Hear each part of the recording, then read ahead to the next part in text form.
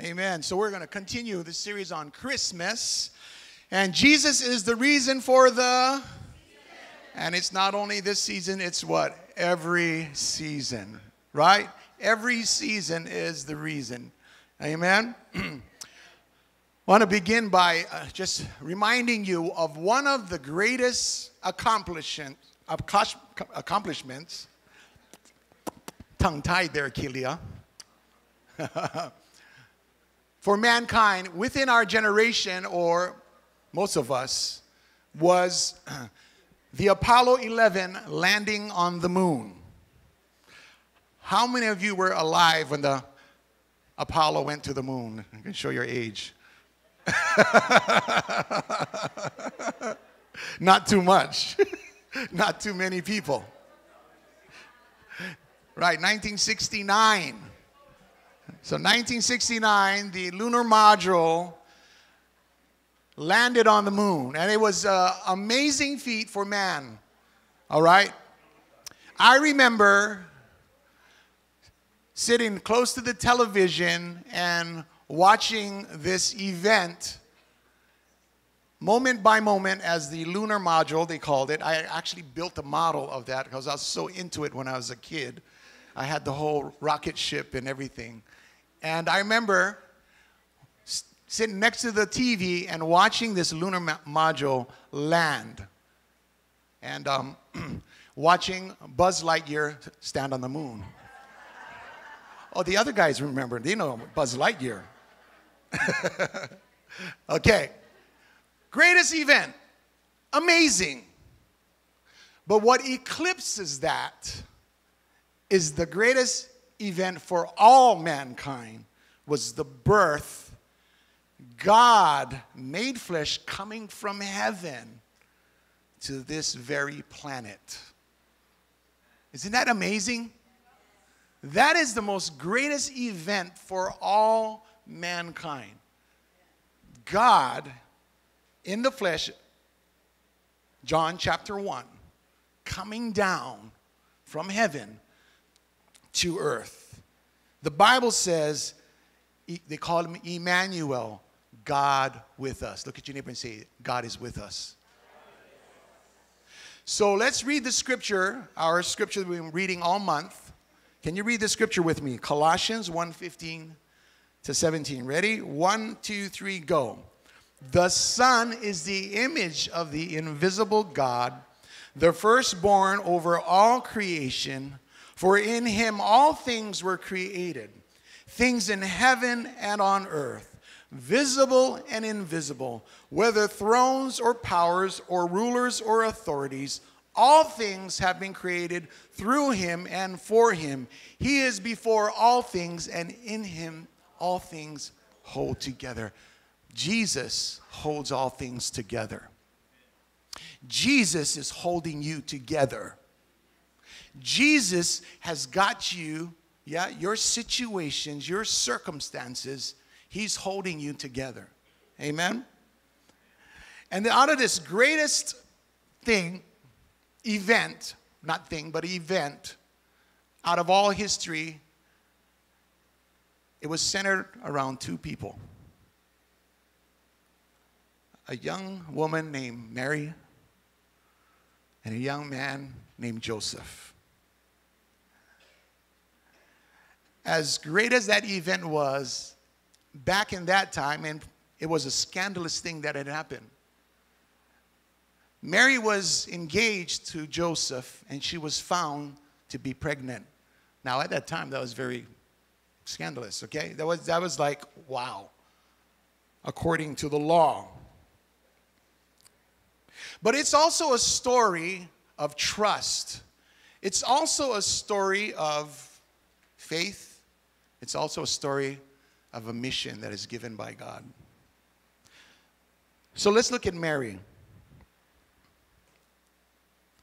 The backdrop of this is the Bible says that God sends the angel Gabriel to Nazareth to see Mary. And this is what happens in verse 28.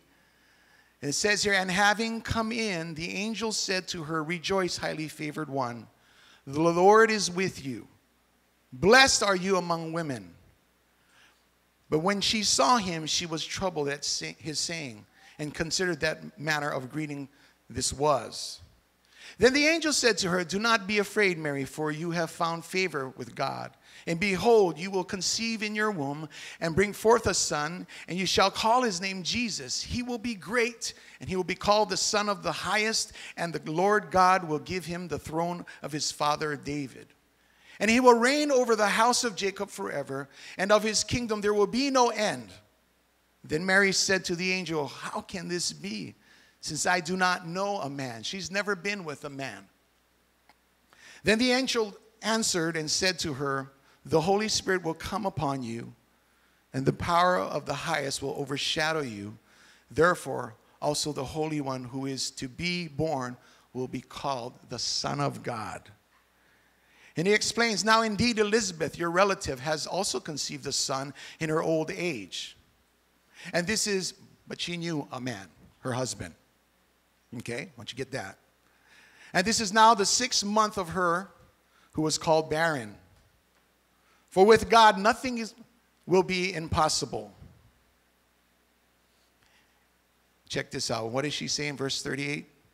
"I am the Lord's servant," Mary answered. "May your word to me be fulfilled." So we're going to talk about lessons that we can learn through the Christmas, this event, this amazing event. What can we learn? Well, out of this we can pull out, number one, is God's ways are divine and not always conventional. Okay? We have a divine God, okay? I want you to check this out. God is divine. Right? He's not conventional. Our thinking, and even the thinking of that day, they were waiting for the Messiah. They were waiting for the promised one. And for them, they wanted something to be huge and big. They wanted a king. They wanted a savior, a Messiah to help them. But God is not conventional. He's divine. And what does he do? Right? In the manner we would imagine, we would get married, would have a child, and that would be the chosen child, right? But no, God is divine. He says, no, you're going to have a child this way. By the power of the Holy Spirit, you will conceive in yourself Jesus. I want you to think about that also. Well, let me just go back. Before I go there, let's read this scripture together. Isaiah 55, 8 and 9. Ready? 1, 2, 3, go. "For my thoughts are not your thoughts, neither are your ways my ways. God declares the Lord. As the heavens are higher than the earth, so are my ways higher than your ways, and my thoughts than your thoughts." The way we think, the way we process is not the same. God has a divine way of looking at things. Amen? And if we can tap into the divine things, okay, you will see, again, the purpose. You will see, again, beyond what you can see right now. Amen? As did Mary. Amen? Think about it. She conceived Jesus by the power of the Holy Spirit, not with another man. Think about what Jesus said. Where is he going to be? Where's the Holy Spirit going to be? Where? In you. What do you have to do? You get born again, what? In you. Right? There's a conception. There is something that happens in you. It's not conventional. Jesus said this, John 14, 19. "A little while longer and the world will see me no more." He's talking about he's going to die on the cross. He's going to ascend into heaven. "You will see me no more. At that day you will know that I am in my Father, and you in me, and I in you." Amen? It's so outside of the thinking. He's saying, I'm going to be in you. He's divine. Jesus can live in you. Amen? The Holy Spirit and all his qualities and character can dwell in here. Amen? In us. God operates in his divine nature. That's why when you pray, how many of you prayed? How many of you prayed in the last few weeks and God answered divinely? I want to see a show of hands. 1, 2, 3, go. I want you guys to look around. Keep your hands up. Keep your hands up. If you prayed this week and God answered divinely and really quickly. Look at that. We have a divine God. And in fact, I could go around right now and ask you what that was. So, Ka'ohu, what was that? On Tuesday we had home group, and we were going around for prayer requests, and I asked if they could pray for me that, I don't know, a new job comes up, and Uncle Lance kept pushing to get specific with what kind of job and what kind of field and what kind of pay, and I just mentioned 11 at the minimum, and a couple of days later my boss told me that I got an $11 raise. So I'm staying there and praise God. Super grateful. Amen. We have a divine God. He moves divinely. It's not conventional. What we would think, and the process is, well, go find another job that pays $11. Correct? I mean, that's good to do. We have to ask, seek, and knock. I'm not going to discredit that. I don't want to discredit the things that we have to do on our own. Amen? Okay, but what I'm just trying to say, that we have a divine God. He doesn't operate conventionally. He's divine, and that's what he did for Jesus. That's what he did for Mary. He said, look, I'm going to send my son. The prophet's been talking about it for hundreds of years. And it was even a fulfilled scripture of prophecy. All right, in Isaiah chapter 7. All right? So God is not conventional. He's divine. How many of you need his divine move in your life? As Mary did, trust him. Number two thing we can learn out of this event and this story with Mary is that those who trust in God will not have to be afraid. I was just amazed when you look at that scripture. She only asked one question: how can this be? Right? How can this be? God is saying, look, you're going to have a child. And she says, how can this be? How can this be? Right? Then she says, I'm the servant of the Lord. Have your will. Wow, what faith, what trust in God. Amen? I wish I had trust like that. That's such, to me, it's like a childlike faith. Amen? A childlike faith. Yesterday, they were painting our home, thanks to Baker's painting. But all week, we've been having this little 4-year-old in our home. And I got the blessing, because I was off yesterday, and I got to spend the whole day with this little 4-year-old. And his name is Sonny Boy. And I hope he comes next week. But little Sonny Boy, he has such, that childlike faith, right? Anything I said to him, anything I would say, he would believe. Right? I've said, let's imagine we're doing this. We're in the mountains. He'd be like, yeah, yeah. Right? Okay? Anything is just that childlike faith. And I just believe Mary just had this faith. It's like, how can this be? I'm your servant, Lord. Your will be done. And that's something that we can hang on to. That's something that I believe the church and we all can hold on to. When God says, look, this is possible. This is possible for you. Just have that faith and that trust. Because when you trust in him, you'll be okay. Look at your neighbor and say, when you trust in him, you'll be okay. All right? Woo! Some of you had to do some major trust. Here we go. Psalm 9:10 says, those who know your name trust in you. For you, Lord, have never forsaken those who seek you. Amen? All right. So that's Mary. Total trust, faith, don't have to worry. Now here's Joseph. The story of Joseph. This is how the birth of Jesus, the Messiah, came about. I love going through this every year. His mother Mary was pledged to be married to Joseph, but before they came together, she was found to be pregnant through the Holy Spirit. Verse 19, because Joseph, her husband, was faithful to the law and yet did not want to expose her to public disgrace. He had in mind to divorce her quietly. So again, the law states at that time, if she committed adultery, I mean, she literally could be stoned to death. Okay? But obviously, he was a man of faith. He was a man of the word. Other translation says he's a just man. But something in him had a lot of mercy and grace. Amen? Right? And he decided to divorce her quietly. Verse 20, but after he had considered this, an angel of the Lord appeared to him in a dream and said, Joseph, son of David, do not be afraid to take Mary home as your wife, because what is conceived in her is from the Holy Spirit. She will give birth to a son, and you are to give him the name Jesus, because he will save his people from their sins. All this took place to fulfill what the Lord had said through the prophet, this is Isaiah, the virgin will conceive and give birth to a son, and they will call him Emmanuel, which means God with us.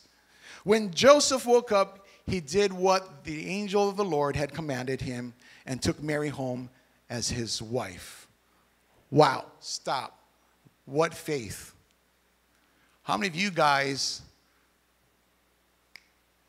if an angel of the Lord and you were in that struggle, having some type of a relational problem, or you're soon to be, all of a sudden, is Hapai and it's not you, would actually hang around in this day?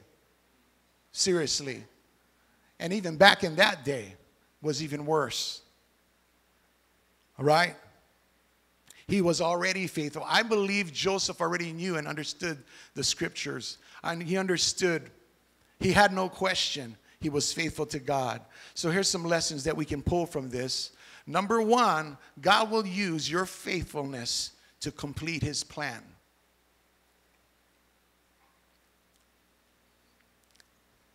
Whatever faith that you have, God is going to use.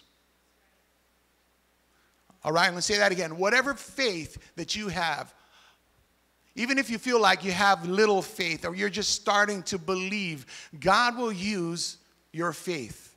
And that faith transitions into faithfulness, being faithful to God, being faithful to whatever he desires for you. Amen? All right? Joseph had a plan. Didn't he have a plan? He was going to marry her. According to the law, when you're engaged, it's kind of like you're married. And he would be building his wedding chamber during that time. He would be building something and working hard at it, so when his bride comes and they get married, they can consummate their marriage in the wedding chamber. All right? Okay? So, again, his plans got messed up. Right? He's going to get married and now, whoa, my fiance is pregnant. God will use whatever faithfulness that you have to fulfill his purpose. Amen? How many of you have plans? All right? How many times have your plans changed? My house was painted all week. I'm going to share that. My house was painted all week. And I can't believe I'm poor guys, man, painting my house. Because plans was changing over and over and over and over. Right? Unexpected things over and over and over. And you know what? They were faithful. Right? It's kind of like, man, plans come up. They change. It's the same thing with the Lord. You have plans. You put them before the Lord. Right? But he will bless you in your faithfulness. Here it is. A man's heart plans his way, but the Lord directs his steps. All right? You have plans. I have plans, but they don't always go the way I want it. Not every step. Read with me Proverbs 19:21. Ready? 1, 2, 3, go. Many are the plans in a person's heart, but it is the Lord's purpose that prevails. Amen? It's his purpose. He prevails. And if you can let go of that and trust in the Lord in that, you'll find that you will be blessed immeasurably. Amen? Because you're just walking with him.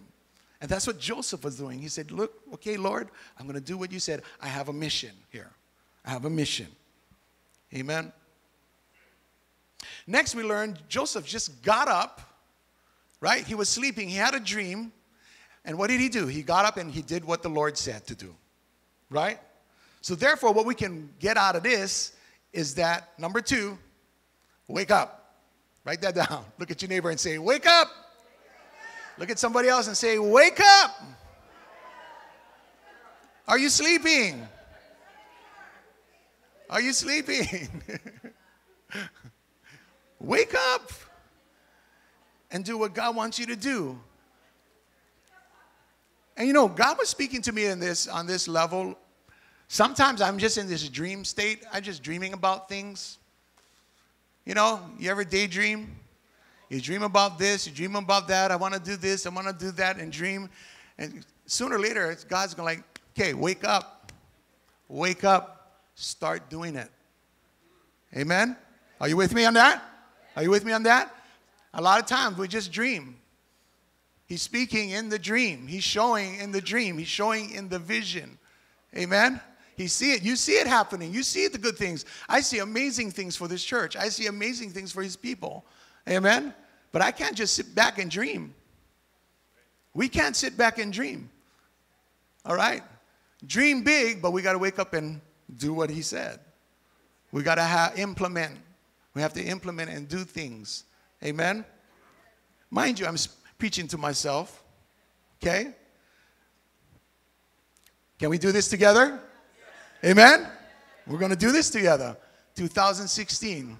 We're going to dream big and we're going to move forward. All right? Okay. So we can learn that about Joseph. He got up. He took Mary as his wife. This is mine. Right? He took her and he took on the mission. Say, take on the mission. I want you to write on the side of that wake up, take on the mission. Take on the mission. What is your mission? What does God want you to accomplish? What have you been dreaming about? And is he saying, I want you to do this? What are you going to do it, to accomplish it? Amen? Where's Tammy? There's Tammy. Hi, Tammy. You wouldn't believe how many God ideas I have at work. Huh, Tammy? And I keep telling her my God ideas. I think I told her 2 so far in 2 weeks. But if I told her all the God ideas I had, it'd be like crazy. But I told her 2 in 2 weeks. And here's the thing. I know they're God ideas, just that I never go forward in it. How about you? How about you? You have a God idea, and God wants you to accomplish something, and you never take the step. Amen? Right? We can do this. Wake up and do what God wants you to do. Lastly, what can we pull out of this whole story? And the most important thing out of all of this in this season, Jesus came to save. Jesus came to save you. Jesus came to save the world, save us, that we could have eternity. I want to go a step further, because with Jesus Christ in your life, Jesus can save your marriage. I'm going to say that again. With Jesus in your life, Jesus can save relationships. With Jesus in your life, Jesus, right, can prosper you in all facets of your life. Amen? Jesus came to save. Jesus said these words, if anyone hears my words but does not keep them, I do not judge that person. For I did not come to judge the world, but to what? Save the world. Thank you, Lord. Thank you, Lord, for blessing us.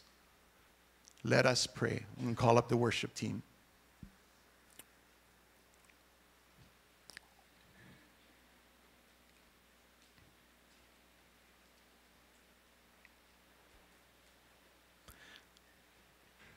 I want you to just do an inventory of your heart this morning.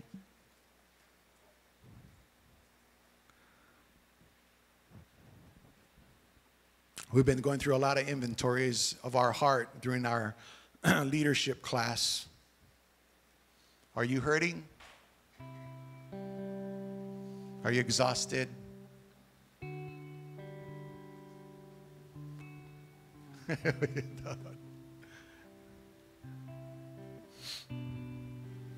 Are you tense? Are you stressed out?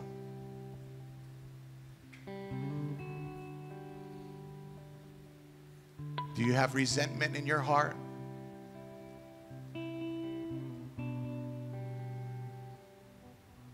Jesus came to save. Jesus came from heaven to earth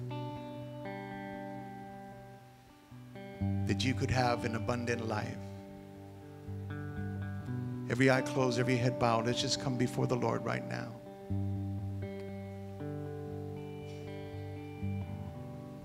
And during this Christmas season,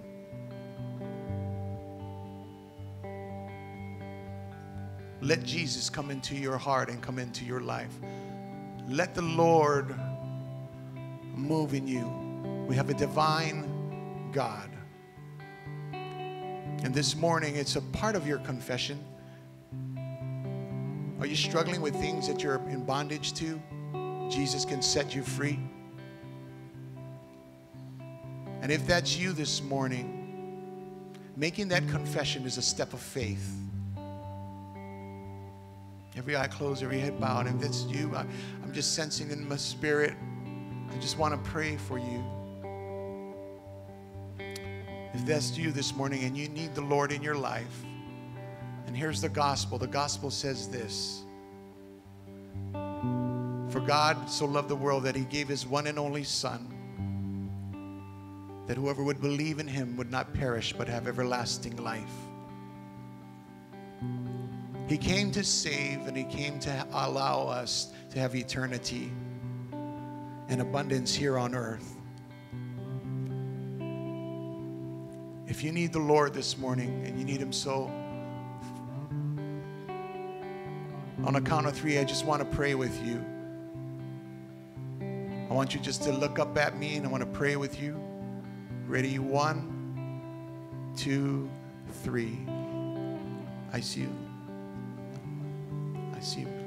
I see you. I see you, brother. I see you back there. I see you. I see you. I see you, my brother. I see you. I see you.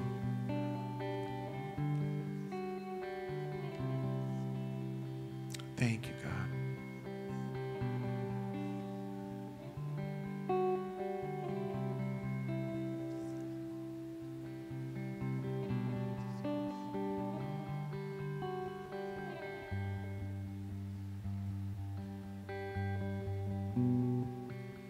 I'm just holding out. Lord, just telling me, just wait, hold on.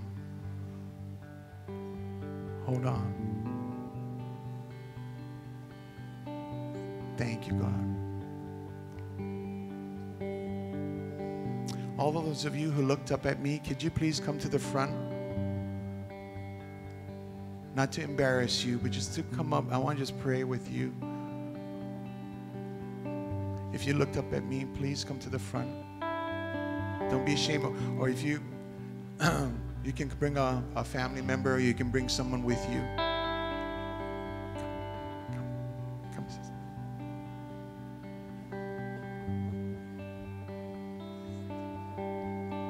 Pastors, leaders. Come, my dear. All right. Thank you. Hallelujah. Thank you, God.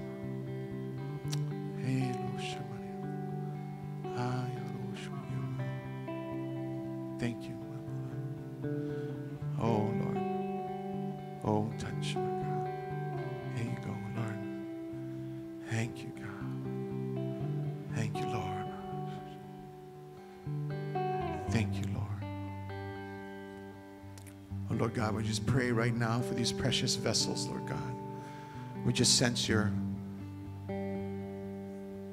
how fragile, Lord, life is, Lord. We just sense, Lord God, how difficult it is sometimes, Lord God. But you are the Lord. You are divine. You are mighty, Lord. You are divine, Lord. And right now, Lord God, as we stand here, Lord, as a step of our faith, Lord God, we commit our lives to you, Lord. We commit the calling to you, Lord God. We commit the things that, Lord, that you are revealing to us even right now, Lord God, at this moment, Lord God. The things that we choose to hold on to, Lord God, we now let go, Lord. And now, Lord God, in the name of Jesus, Lord God, begin to just pour in, Lord God, a freshness, a newness, Lord God. Begin to deposit, Lord God, into your precious, precious vessels here, Lord God. Lord, all the doubts of their minds and all the doubt of the enemy we come against in the name of Jesus. You have no power and you have no right over these precious vessels today in the name of Jesus. In the name of Jesus. You trust in the Lord, he says. I'm just encouraging you. You trust in him.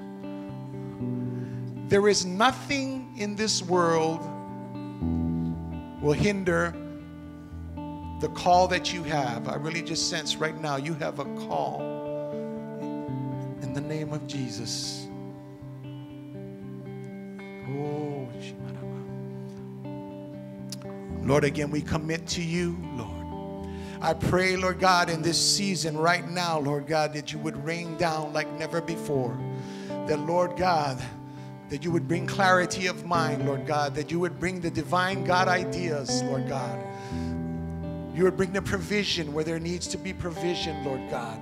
You would fill the gap, Lord, in the hearts of the hurt, Lord God, and the lost, Lord God. You would take away, in the name of Jesus, all the struggles and the habits and the hurts and the things, Lord God, that would hinder in the name of Jesus. And Lord, we come together as a church. We come together as one, Lord. And we pray for even those that are in the seats right now, Lord God. We pray for them also, Lord God. Your blessings, Lord God. I'm believing for every single person in this church, Lord God, that the end of this year will come through as a breakthrough, Lord. That coming into 2016, Lord God, Lord, every year, a new season, a new vision, Lord. A new vision, Lord God. A new hope in you, Lord God. And we thank you, God. Begin to thank the Lord.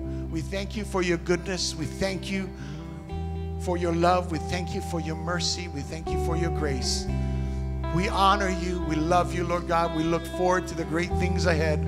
We speak life over these people. I speak life over this church. In the name of Jesus, we glorify you.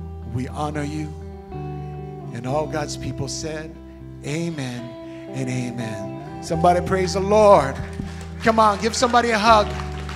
Give them a big hug.